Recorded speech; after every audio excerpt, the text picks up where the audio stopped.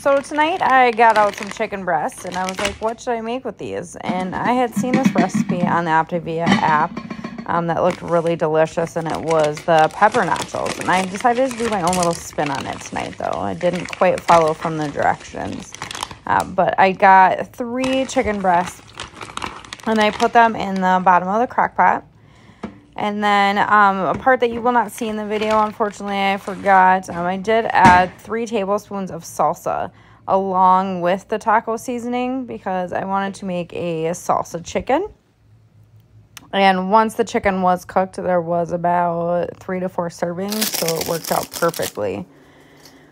Here you're going to see the little mini peppers. I absolutely love these. They're a great snack or good for this purpose especially. I did cut off the tops and make sure all the seeds were removed and then cut them the long way down to make 2 even parts. They will later be kind of like my chips for my nachos.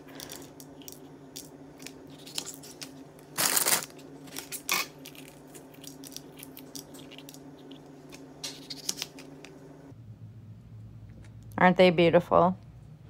There is my salsa chicken once it was cooked. I then got my KitchenAid mixer bowl and put on some handy dandy pot holders.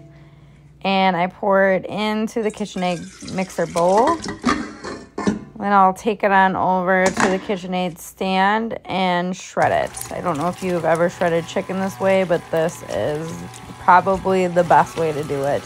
Or if you have a hand mixer, that works as well. So I shredded that up real nice.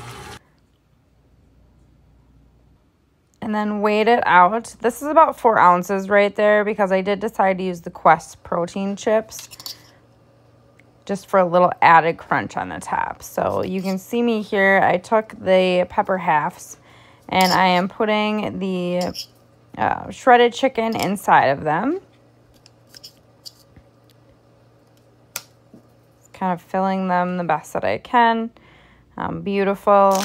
Then I took some reduced fat Fiesta blend and I used maybe anywhere from like a tablespoon to 2 tablespoons. I just put a couple pieces of cheese on each one.